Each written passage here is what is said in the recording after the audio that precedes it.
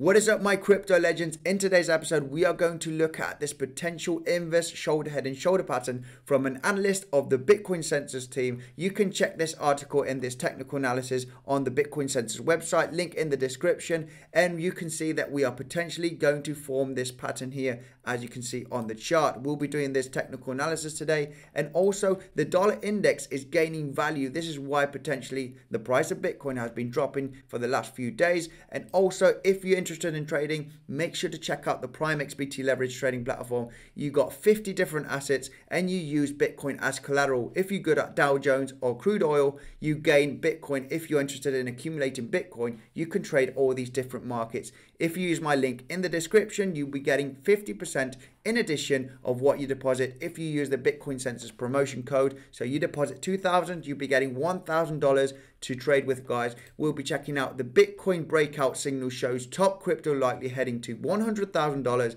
as investors choose BTC over gold, and Bitcoin bull run is still in the early stages, key on-chain indicator shows. So all of this, guys, in today's episode. Make sure to smash up the like button and subscribe for coming updates, and let's go straight into the video.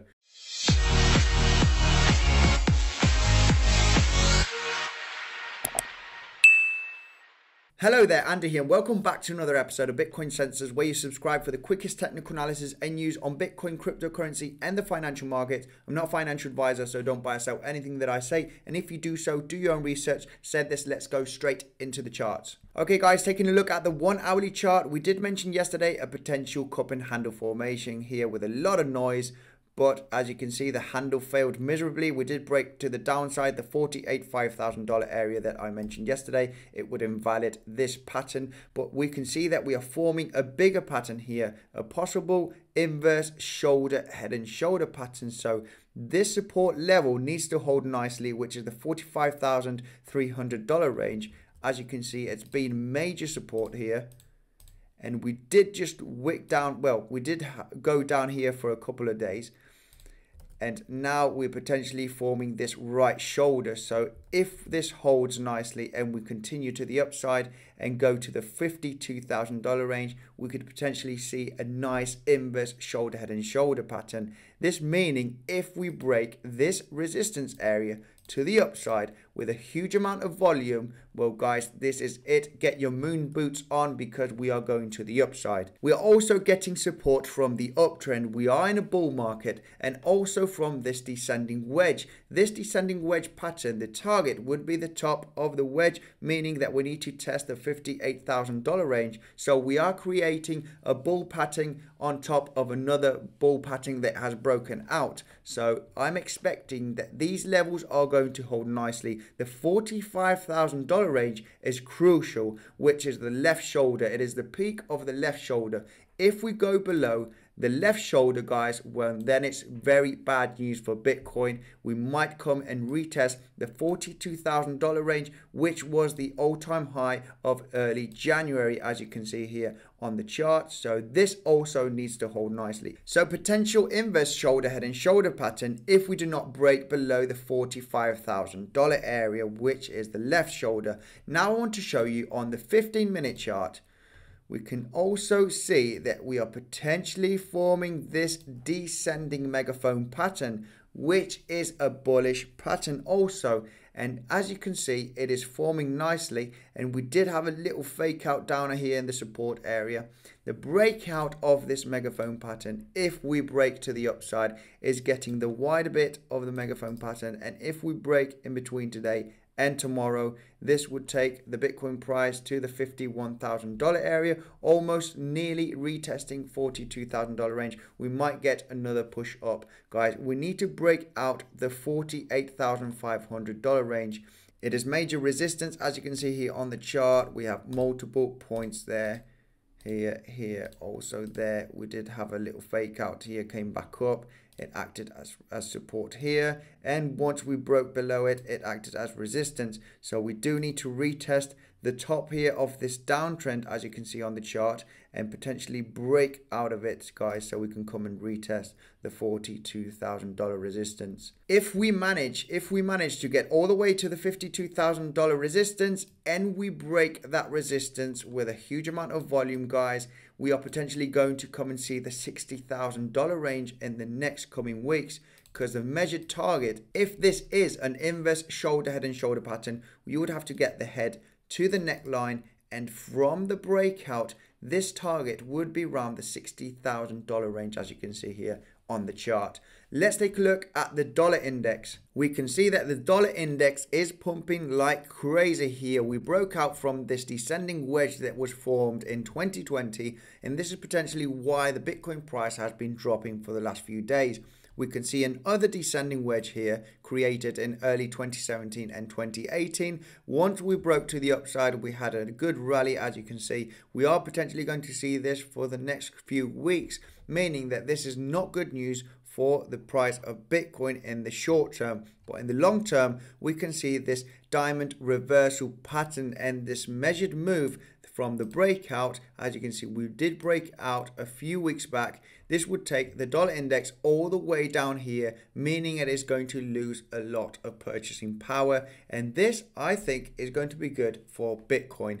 Let's take a look at this news over here. Bitcoin breakout signal shows top crypto likely heading to $100,000 as investors choose BTC over gold. Mike McGlone, a senior commodity strategist from Bloomberg Intelligence, says Bitcoin appears to be heading to $100,000 as it edges closer to replacing gold as a reserve asset. The analyst suggests that the GBTC, which is the Grayscale Bitcoin Trust, price drops, along with the CME traded BTC futures trading significantly higher, suggests the world's leading cryptocurrency has formed a solid foundation. McGlone goes on to say that the top cryptocurrency appears to be in the process of replacing gold, as a growing number of investors now choose Bitcoin over the precious metal to diversify their portfolio. He says that the change in investment preference comes as Bitcoin undergoes a decline in volatility. Annual Bitcoin volatility will decline below that of Amazon.com in a few years if past pattern prevails. Do you think that Bitcoin is going to overtake gold in market capitalization as a reserve asset?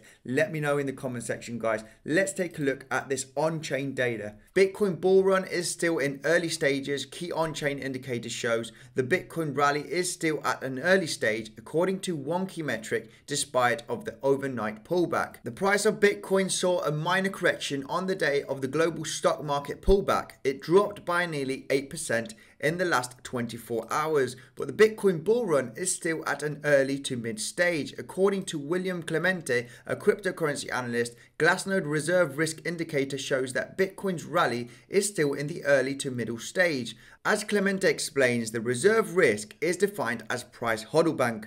The indicator is used to assess the confidence of the long-term holders relative to the price of the native coin at any given point in time. And here in the chart, we did talk about this chart a few days ago. You can see here in the black we have the Bitcoin price and the reserve risk chart here in the orange. In 2013 and 2014, as you can see, when we entered this red box, this is alert zone. It is time to potentially sell because the price is overhyped. You can see 2013 the peak here, and the 2014 the peak here in the price, and in the orange we were getting into this red box territory, which is the risk area where you potentially want to start taking some profits. Also in late 2017 we can see the reserve risk hitting the red box territory, and in the black here the Bitcoin price peaking at almost $20,000 and people starting to take some profits and entering this multi-year bear market. And in early 2021 we can see the reserve risk still halfway from the 2013, 2014 and 2018 peak here in the red box. So we potentially have still a lot more upside to go for this rally. Reserve risk is still relatively low compared to previous peaks. It shows that Bitcoin is not at risk of nearing a macro top. Reserve risk of Bitcoin is at half the level seen in 2013, 2014 and 2017 when the price of Bitcoin crashed by well over 50% and entered a bear market, like I showed you here on the chart. Despite the weakness in Bitcoin over the past 20 hours, it is performing well considering that the global stock market has seen a significant drop. And the S&P 500 and the Dow Jones dropped about 4% in the last few days, so meaning that there is still a small correlation in between Bitcoin and the stock markets.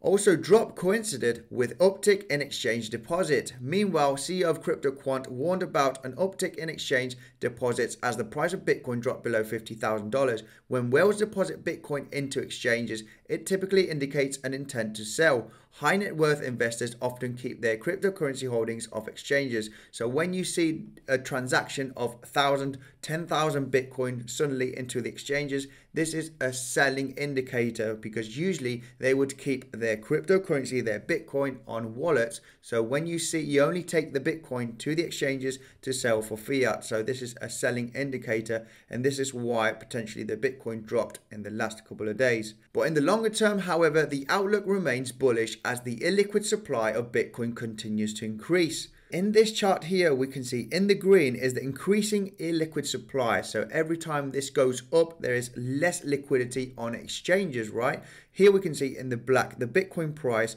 almost hitting $58,000. And we can see that people started to sell into exchanges. So the illiquid is going down, meaning that there's more liquidity on exchanges. And since we had this drop, the illiquid supply is going up, meaning there is less on the exchanges, which is extremely bullish. The CEO of PrimeXbt Capital also noted that strong holders are ramping up their Bitcoin position. As long as strong hands and high net worth investors are continuing to accumulate Bitcoin, the bull trend is likely to remain intact. In addition, the high time frame market structure of Bitcoin remains compelling as it broke above the $46,000 level, establishing it a new technical support. We mentioned this before in the channel doing the technical analysis that the $46,000 range with the VPVR, we did see a huge amount of volume accumulation around the $46,000, $45,000 area. If we break these levels, it is very likely that we come back down to the $42,000 area, which was the high in early January. Guys, this is going to be it for today's episode. Make sure to check out the Bitcoinsensus website. We've got great tutorials and reviews on how to buy and how to store and how to trade Bitcoin safely. We've got the latest news and technical analysis, so I'll be leaving a link in the description. And if you haven't seen my tutorial of the Bybit leverage trading platform, I'll be leaving a video popping up on your screen. A massive thank you for tuning in, and I will see you guys in the next one.